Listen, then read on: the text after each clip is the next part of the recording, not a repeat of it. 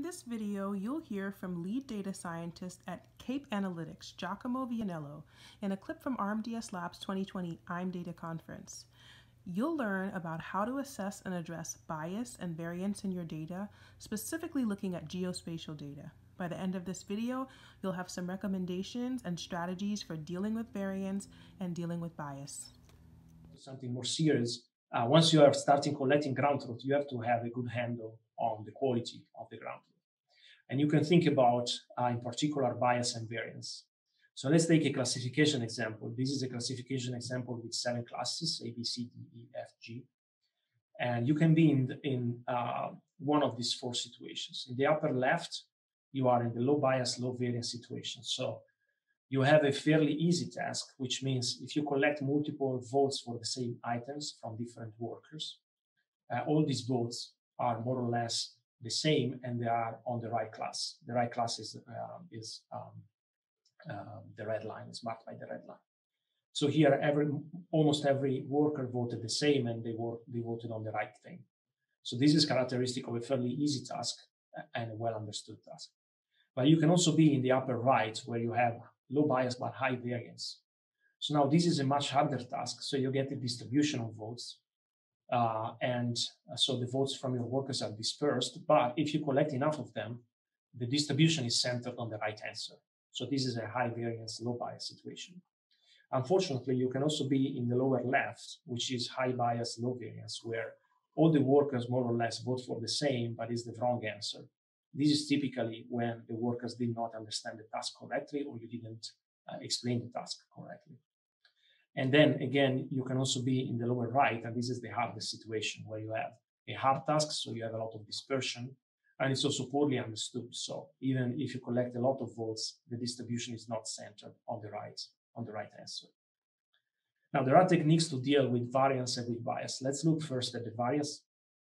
The first thing that you want to do is you want to collect multiple votes for every item. And here in this plot, you have the consensus score, so the agreements between the workers as a function of the number of votes. And you can see a typical diminishing return situation where at some point collecting more votes does not lead to a big improvement in consensus score. And so you want to be smart about how many votes you collect. Of course, collecting a lot of votes, it can be expensive. And of course, you don't need to collect the same number of votes on every item. Some items are easier than others, and so you can optimize the vote allocation. Another thing that you can do is you can train your model on soft labels instead of hard labels. So instead of feeding to your model the one ground truth, for example, the majority vote, you actually feed it soft labels so that the model learns from the distribution of the votes. And so in particular, it can learn that some examples are harder than others. And so they weight less. Another thing that you can do is you can build actually models for the workers that are going to predict how a certain worker will respond to a certain situation. And there are different ways you can go about this. One way you can train worker models as part of your model training, or you can build worker models on the side of your training. So these are some techniques to deal with variance.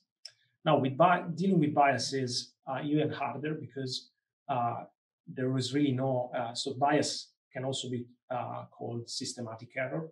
And in order to reduce that, you need to do these things. First of all, you need to refine your taxonomy, so the definition of your task, so that you collect feedback from the workers and so that you eliminate all the misunderstanding that there can be.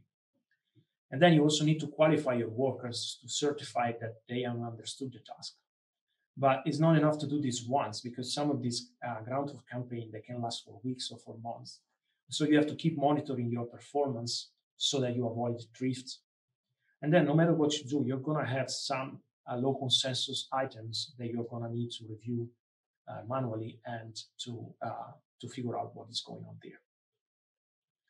Okay, so these are some techniques to deal with bias and variance. Now, let's move to something a little different. So I told you at the beginning that it's very important to keep up with research. And so now I'm going to talk to you about one recent example about how this can be beneficial. So one characteristic of geospatial data is that you have a lot of unlabeled data available because your vendors, the vendors that provide you with the aerial images, they collect data continuously several times a year for every location in the US as well as in the world. And so, for example, at Cape, we have access to an estimate 15 billion property level images. Now, this is a very big data set. It is comparable in size to the total images uploaded to Instagram that is estimated to be 50 billion. And if instead you talk about block level images, the images that I showed you at the beginning dealing with the neighborhood, we have access to around 200 million of them. So it's a lot smaller, but it's still a very big data set. And again, to give you kind of a comparison, ImageNet is 1.4 million images. And so this is kind of characteristic of geospatial data, because in other industries, you actually have to go out and collect this data for yourself. For example, if you think about self-driving cars or other domains like that. Instead, here in the geospatial images, you have this very, very big reservoir of unlabeled data. And so, of course, the question is, how can we exploit this unlabeled data? The answer is this discipline, semi-supervised learning. This discipline has been around for quite a bit, but only recently has started to reach a performance level that is actually comparable to the fully supervised settings. And in particular, this technique is very interesting. It's called the noisy student, and it works like this. You start from a labeled data set, a normal labeled data set, and you train a model that you call the teacher, and this is just a standard supervised learning. Then you use this teacher to perform inference on a much larger unlabeled data set, just like we did for active learning. And again, as we did for active learning, you select the examples where the teacher model is very confident.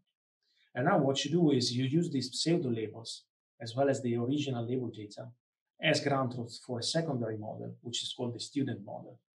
Now, the student model needs to be more powerful than the teacher model because it's seeing more data than the teacher model.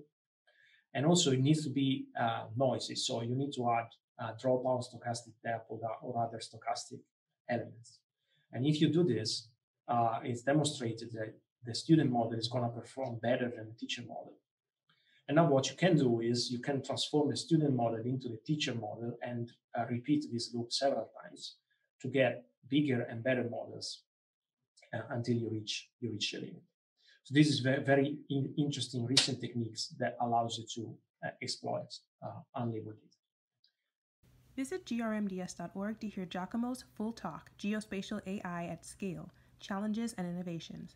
Through the link in the description, you can take advantage of a complimentary premium 1-month membership to access all of the talks from IMData 2020 conference, webinars, online courses, datasets, workflow collections, and much more.